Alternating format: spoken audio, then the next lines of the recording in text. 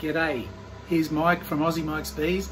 This time, not a bee related story at all. It's all about my laser engraver. Now, I engrave my beehives with my CO2 laser engraver, but this time it's a little experiment that I found for the fibre laser, and that's to engrave glass. Now, everyone's going to say, no, you can't engrave glass with a fibre laser, but I found out you can if you do it this way. Now, the method is to get stainless steel first and focus it on the stainless steel so that it's actually the stainless steel that's being engraved, and then you put your glass over the top.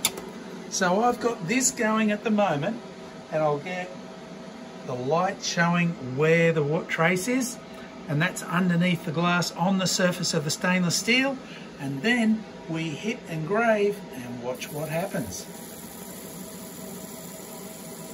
The stainless underneath is going black as. And you can see that little wave of metal being pushed under the glass.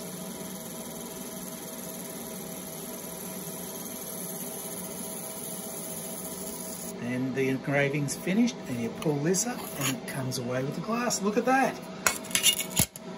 Get it over there, give it a wipe down, and it's staying put. So it's the underside of the glass, and it reverses perfectly. Look at that. There's a little experiment for you. Now, this is a 30-watt fibre laser, and the settings for that we have over here, set at 1,000 millimeters per second, 20 kilohertz, 100% power. And then you have the hatching. Hatching I've got set, and there the main settings are line distance 0.01 millimeter. So for all you fibre laser engravers out there, give that a whirl. Interesting effect on the reverse side of your glass. Pretty cool.